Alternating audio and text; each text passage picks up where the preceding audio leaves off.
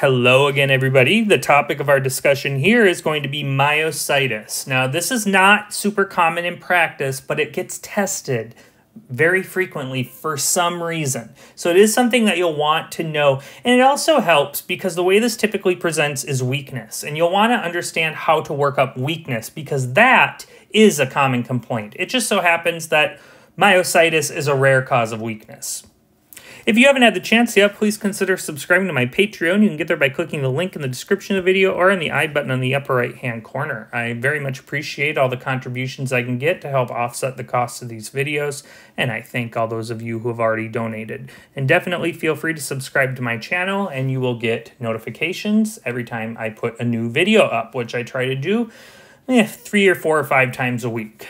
Okay, so there are a number of causes of myositis. You can see some of these are definitely more common than others. I would say probably the most common cause of myositis, causing weakness and muscle pain to a certain degree, are the statins. So you put a patient on Crestor or something like that because they've got high LDL levels and they're 40 or whatever, and they come back a week later saying, I am so sore, I am so weak, I can barely get out of bed. It can be that bad. That is from the statin. That is super common. When we see these myositis, it can look something like that, okay? So there are a number of drugs that can do this, but the statins are probably the big one that you need to remember. And we always recommend that if someone starts a statin, also start CoQ10. There are a number of infectious causes, as you can see, and then there are these idiopathic causes, which we are going to talk about. So the idiopathic myositis, this is polymyositis, dermatomyositis, and inclusion body myositis. There are others, but these are the 3 that get tested. These are autoimmune inflammatory diseases, so look for an inflammatory picture.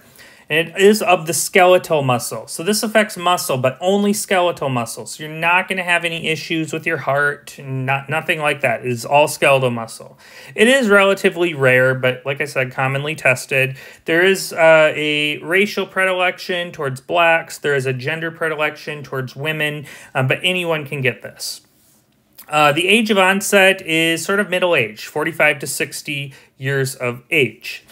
There is an increased incidence with other autoimmune diseases, so lupus and RA and stuff like that. And that goes for pretty much every autoimmune disorder. If you have one, you're more likely to get another. The best first diagnostic step is a CPK. You could add aldolase onto that, but CPK is the big one. That is a mandatory test. Anytime somebody comes in and they say, Doc, I am weak, CPK, every time, every time.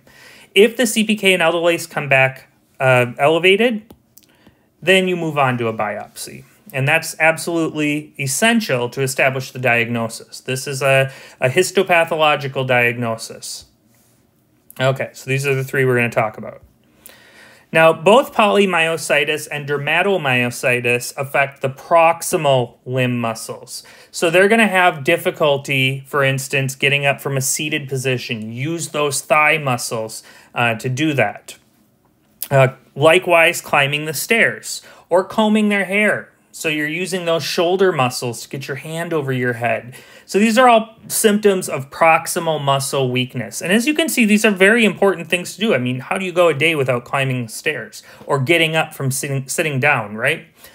So this is going to interfere with these people's quality of life quite significantly. And so you can expect these patients to come in fairly early on during the course of their illness. So the symptoms: progressive weakness, problems with activities of daily life. They may have constitutional features, but I wouldn't rely on that. And because this is inflammatory, the symptoms may be worse in the morning and improve throughout the day. Like I said, best initial diagnostic test is creatine kinase levels. Aldolase is good to get alongside. These are muscle inflammation and damage. Sorry, markers for muscle inflammation and damage. EMG should also be ordered as part of your initial workup. So you're thinking something maybe muscular, skeletal muscle, never hurts to get an EMG. The most accurate test is muscle biopsy. This is the distribution. So this is what I would get for a workup. Get a creatine kinase and aldolase. Get LFT. Why?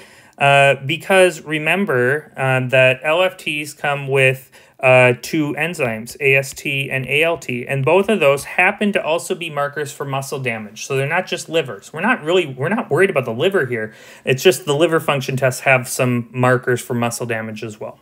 EMG, like I said, and then it helps to do a very subtle workup for other autoimmune disorders. So get that ANA. SED rate can be helpful, CBC and BMP.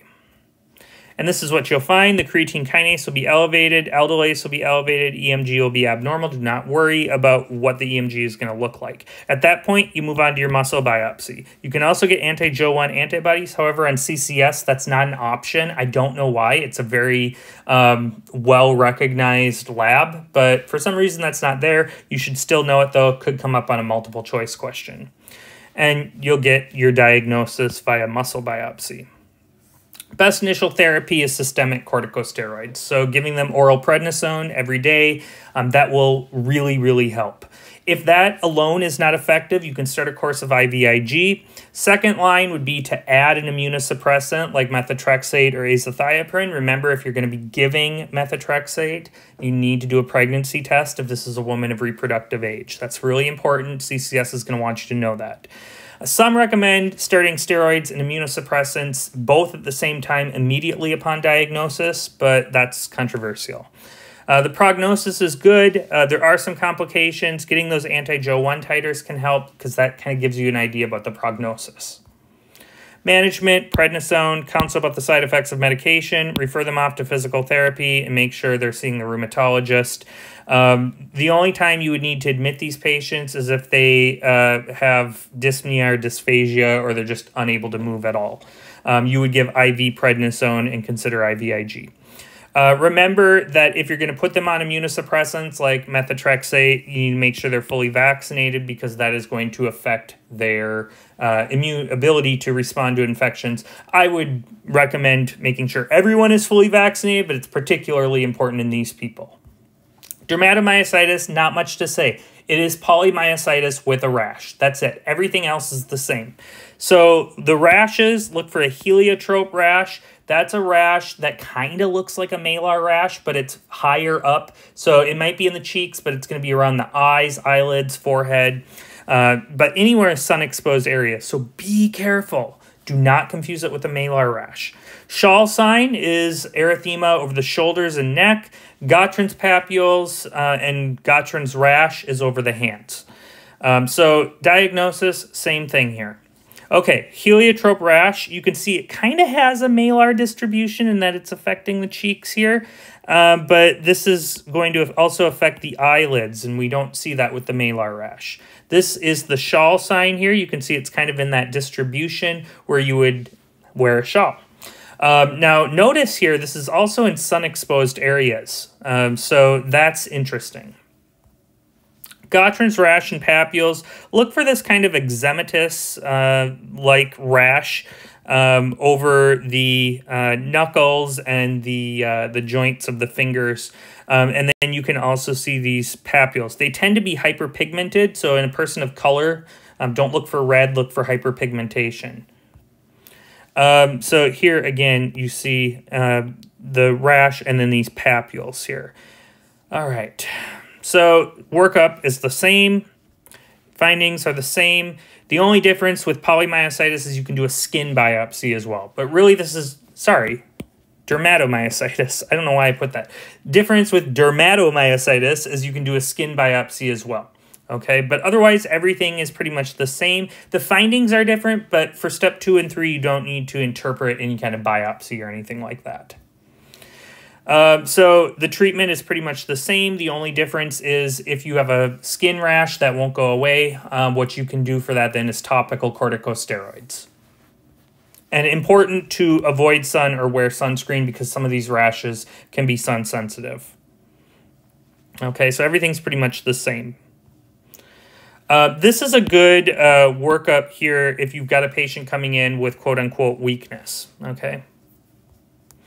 And this is a sort of a differential for quote-unquote weakness, but it always helps to get a full history, full physical, and know what else is there, because weakness by itself is a tremendously long differential. Inclusion body myositis is quite a bit less common. The big thing here is inclusion body myositis tends to affect the distal muscles first and then can move proximal. Remember that dermato and polymyositis do not affect the distal muscles. Those are preserved. So what you'll notice with dermato and polymyositis, you ask them, okay, what can you do? And an old lady might tell you, oh, well, I can knit and I can sew and I can type and I can use my phone. With inclusion body myositis, because this affects the quads and the finger flexors, they're going to have a hard time doing those things. So they may say, I can't use my phone. Maybe I can comb and I can get up from a seated position, but I'm having a hard time texting, or I'm having a hard time sewing, or I'm having a hard time typing. The symptoms, it's just this insidious weakness here. So the way it comes on is very similar to dermato and polymyositis, but with IBM, it tends to affect the distal muscles. It's also more rare. They can also have decreased tendon reflexes, so that's another thing to look out for. The workup is the same. So CPK, if that comes back positive, biopsy the muscle. Workup, like I said, it's the same. So nothing new to learn there. Unfortunately for IBM, there's really nothing we can do about it, so it's pretty much symptomatic management. It is not deadly, though. Sometimes this gets confused for ALS just because of the weakness and affects smaller muscles first. That's pretty common with ALS. The muscle biopsy will definitively tell you the difference. And then this is everything we talked about.